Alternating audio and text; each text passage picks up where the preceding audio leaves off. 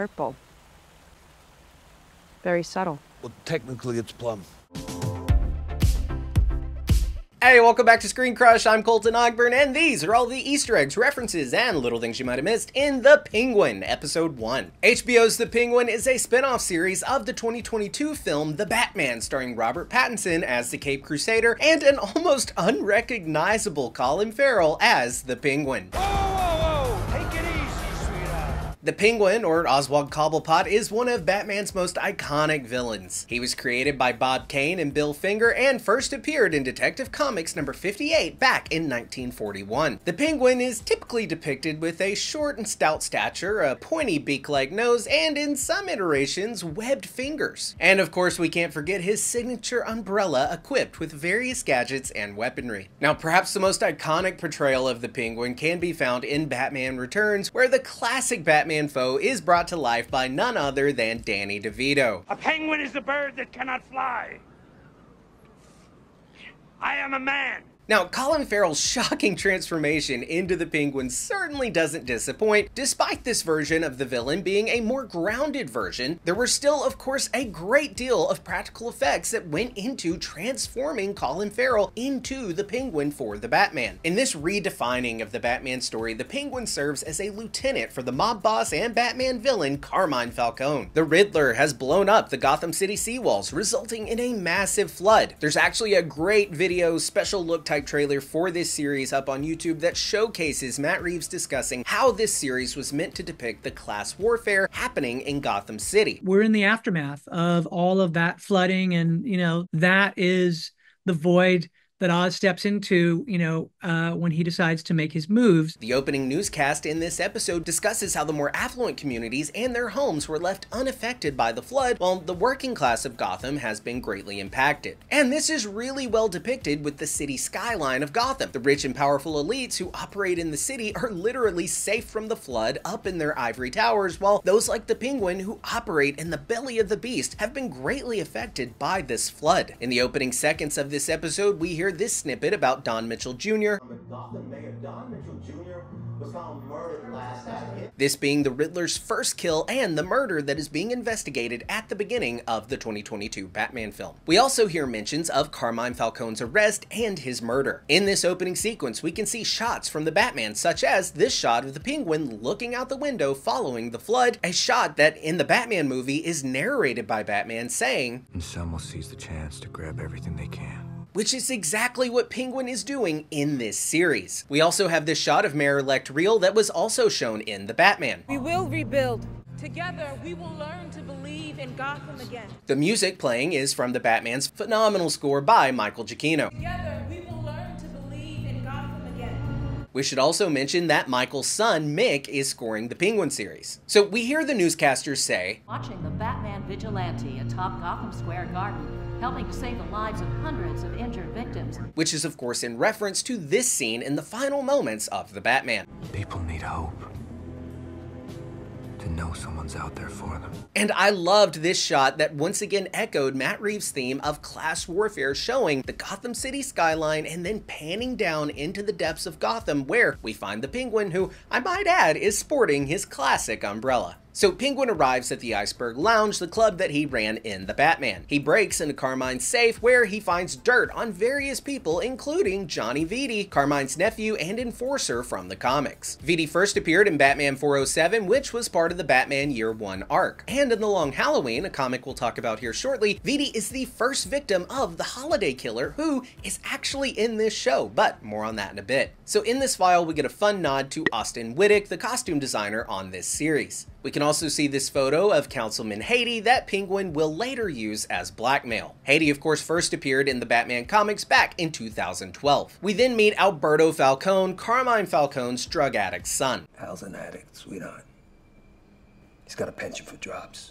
Alberto Falcone's most prominent comic book appearance was his role in the classic Batman story, the aforementioned The Long Halloween, where he takes on the moniker of the Holiday Killer, a villain who is also featured in the comic Batman Dark Victory. In the comics, the Holiday Killer murdered members of the competing crime family run by Salvador Maroni, which we will be talking about more here in just a bit. Hey person, do you know a 10-letter word for the long side of a triangle? Hypotenuse. How did you know that? Are you some kind of math and science wizard? No, not really, but I did start taking short, fun math and science lessons with Brilliant. They're the sponsor of this video. With Brilliant, I spend about 15 minutes a day doing math and science lessons to sharpen my brain. Oh, but I flunked out of math and science in school because I'm a stupid idiot. No, you're not. I was also a terrible math and science student in school, but I've grown up and I feel like I've missed out by not paying more attention. Math and science are hard, but if you can learn those, then you can learn anything. And learning is, of course, a lifelong skill. Brilliant helps you learn something new every day, like science, computer science, or math. You'll learn to understand big things like terraforming Mars or regular household items like how plumbing works. Heck, this lesson even made me a better pool player. I wish I had had these lessons when I was in school because instead of a teacher droning on, Brilliant builds your understanding with hands-on problem solving. And this is proven to work 6 times better than just watching lecture videos. These lessons let you play with concepts from the ground up. Brilliant doesn't focus on memorization. It teaches you these concepts through problem solving. So while you're building real knowledge on specific topics, you'll also be becoming a better thinker. Plus, these lessons were created by an award-winning team of teachers, researchers, and professionals from MIT, Caltech, Duke, Microsoft, Google, and more. Plus, Brilliant has just launched new featured content that has helped me a lot in my job. They have lessons in how to examine data and modeling with multiple variables. And I'm telling you, when you run a YouTube channel, you have a lot of data to sort through. Brilliant has made me better at my job with short, fun lessons. So to try everything Brilliant has to offer for free for a full 30 days, visit brilliant.org/ScreenCrush or click on the link in the description. And you'll also get 20% off an annual premium subscription. Now,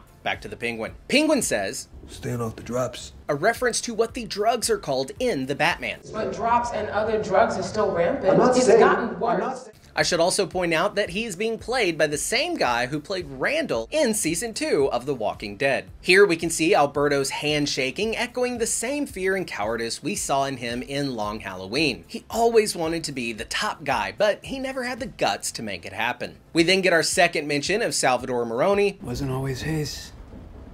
Used to be Salvatore's. Now, we have seen Maroni before on the big screen in The Dark Knight. The rivalry between Falcone and Maroni is a classic one in the comics, and Maroni in the comics is the guy who throws acid on Harvey Dent, turning him into the notorious Two-Face. So Penguin mentions Rex Calabrese. When I was a kid, I was a gangster. Real old school type. Rex Calabrese. Rex was first introduced in Batman Eternal number 14, and he was later retconned into being the biological father of Catwoman, who typically is Carmine Falcone, like in the Batman movie. So after killing Alberto, we see Penguin return to his car, where we see these kids messing with it and attempting to steal his wheels, reminiscent of the opening scene from Logan. Our very own Lee Mazzio also pointed out that this is exactly how Batman found his second Robin, Jason Todd, in Batman number 408. So perhaps this is a tease that Victor is going to be Penguin's metaphorical Robin. Yeah, he's gonna take him under his wing. His penguin wing. Penguin catches a young man named Victor who begs for his life and is revealed to have a stutter. Please, please, please. Victor's disability brings out the Penguin's sympathy. Please, Jesus. don't. Take a breath. Penguin himself has been mocked for his facial deformities and his limp, so it makes sense that he would have a softer side for someone who also suffers from a disability. And this scene happening right after Penguin killed Alberto for laughing at him was just perfect. Not only did we see Penguin's disdain for being looked at like a freak, but we also saw his two sides. He's a villain, no doubt, he's a criminal, but he's not evil. There are parts of him that are a good guy, sort of like Tony Soprano. I don't give a. Alright, I don't give a. So on Alberto's phone calendar, we can see November 23rd with Gotham Knights. Gotham Knights is a moniker that was given to the Bat family in the comics and was also the title of a video game and a CW show. And guys, this show, like the Batman, is super adult, but the Penguin series has taken it a step further with F-bombs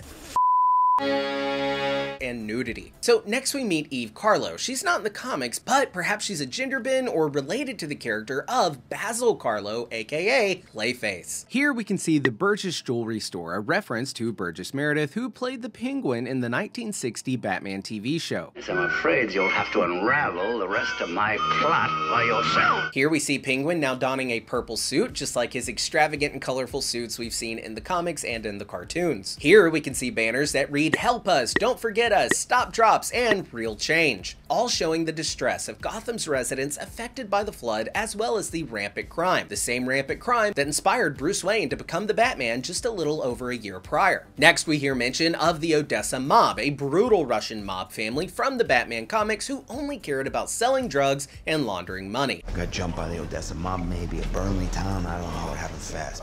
Bristol Township is a small town in Gotham that houses the first families of Gotham. It's also where Wayne Manor resides. Burnside is an area of Gotham, an area we actually saw Barbara Gordon, aka Batgirl, actually move to in the 2011 Batgirl comic. And Robbinsville, which is mentioned a little later, is another neighborhood in Gotham named after comic artist Frank Robbins. Next, we meet Milos Grappa. He, like many characters in the series, was first introduced in The Long Halloween as Carmine Falcone's bodyguard. And next, we meet Carmine's daughter, Sophia Falcone, and man, is she eerily terrifying in the best way possible. She first appeared, like seemingly everyone else in this series, in The Long Halloween, issue number 6 to be specific, and we learn that she has spent time in Arkham Asylum, the place where most of Batman's baddies are sent. I thought you was still at, Arkham? No, I've been rehabilitated.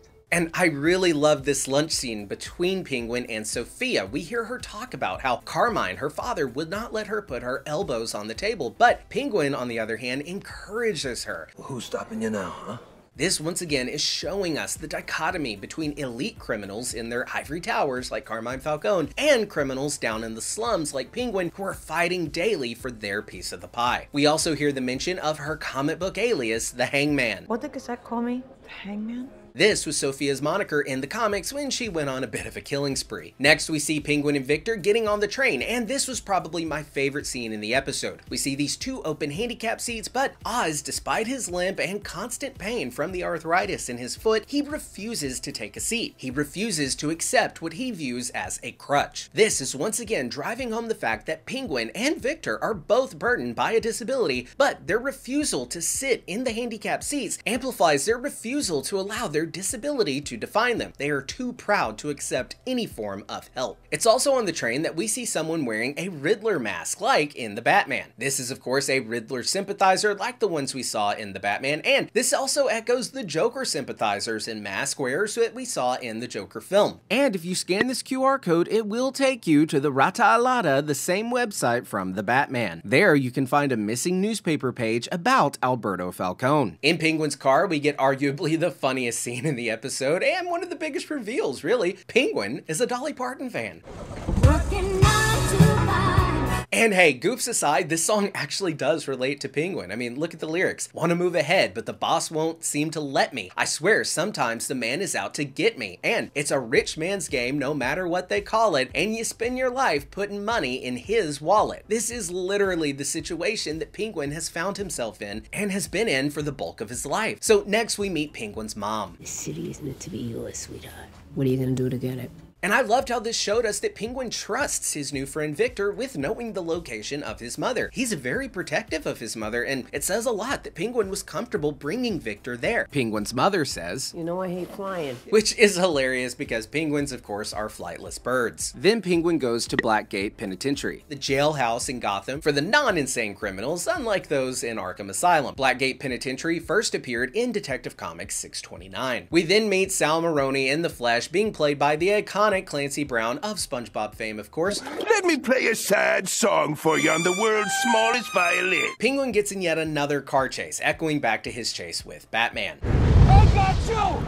Take that, you friggin' psycho! And I loved how this episode began with Penguin putting a Falcone in the trunk of his car, and then it ended with him putting himself in the trunk of his car to avoid being captured by a Falcone. Again, it's like poetry, so if they rhyme. And hey guys, while I have you, I just wanted to really quickly shout out our merch store, ScreenCrushMerch.com. We've got lots of fun geekdom-inspired merch up on our store right now. Go get yourself something nice, helps the channel out a lot. Thanks so much for your support. Now, in the car, we see Penguin bash this guy into his radio, making another song come on, similar to the Greatest Showman scene in Deadpool 3, when Wolverine is bashing Deadpool's head into the radio. The song, however, that comes on Penguin's radio is The Promise by When in Rome. The lyrics are, "I'm sorry, but I'm just thinking of the right words to say. I know they don't sound the way I planned them to be, but If you wait around a while, I'll make you fall for me. This song encapsulates what we're supposed to feel for Penguin. He's not the hero that we need, but if we stick through, if we stick with him long enough, perhaps we will come to like him. So the episode ends with Penguin being cleared for the murder of Alberto when Victor sends a car crashing in that of course has Alberto's body in the trunk. However, his body is missing his pinky finger and his father's ring, which of course originally belonged to Maroni. Perfectly parallels how in the comics, Sophia didn't receive her father's dead body, but she did receive his finger and ring. So guys, that was our breakdown of The Penguin episode 1. I want to give a huge shout out to Lee Mazzio for all of his help in writing this breakdown. If you guys are new here, be sure to subscribe, smash that bell for alerts. For ScreenCrush, I'm Colton Ogburn.